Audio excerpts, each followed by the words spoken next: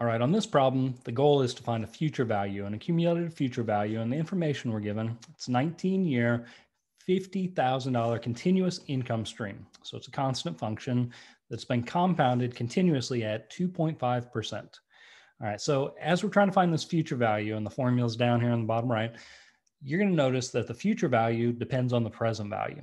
So before we actually do this computation for the future value that we want to use the present value formula and go and compute that first. So let's see if we can set this up. We're looking at an integral between 0 and it's 19 years in the future, so 0 and 19. Then our function, it's a constant function, 50,000, is going to go in for big F of t, multiplied by e raised to the negative 0.025t. And yes, I did switch from a percent over into a decimal as I expressed our rate. And then this is dt. All right, the first thing I may do in this case is move that constant out in front. So we can say 50,000 can come out in front, still looking at the integral from 0 to 19, e raised to the negative decimal dt. All right, to integrate this, we're going to need to do a u substitution. So it looks like something that we're comfortable with integrating.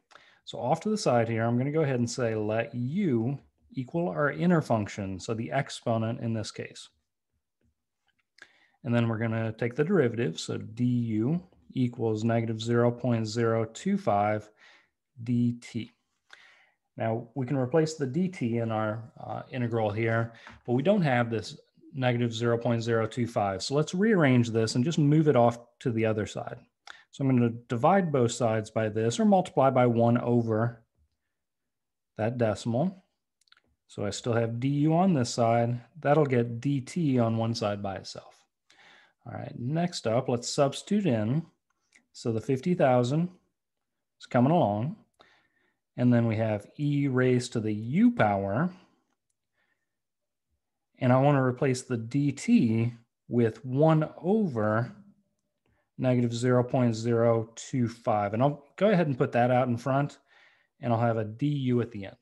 Now, the next thing we want to be careful about is we just substituted in and we changed t values to u values. So these bounds of integration, these were t values times 0 to time 19 years. We want to convert those over into u values. So what I'm going to do is go back to my let statement where I said u was equal to negative 0.025t. And I'm going to substitute in there again. All right, the first one I'm going to substitute in is 0.025 multiplied by my top bound of integration, 19. And this works out to be negative 0.475. And then we're going to plug in the 0 as well. That should be an easy computation. Anything times 0 is still going to be 0. So our bounds of integration have changed. They're going from 0 to negative 0.475. All right, now we're ready to take the antiderivative. So the antiderivative here is just going to be e to the u. So I'm going to go ahead and say 50,000 over negative 0.025 e to the u evaluated between 0 and negative 0.475. Now it's just a matter of plugging in these bounds of integration and doing a subtraction in between. The constant I'm going to leave out in front. No need to muddy the waters and bring that to the inside. So we go e and the top bound minus e and the bottom bound. All right, e to the 0 power is the same thing as 1. So as I put this into our calculator, I'm going to keep all my decimal places, by the way, as we do this. So our PV, present value, is going to be 756,229.8871. You may be saying, well, why didn't you round to 2 decimal places or to the nearest dollar? Why I'm not rounding right now, even though it says round to the nearest dollar, is that once our future value rounded to the nearest dollar. So I'm going to keep all my decimal places possible at this point. And then at the very end, when we fill into the future value, that's where I'll do my rounding. So that's all that remains on this is plug into the future value formula. So again, it's this entire number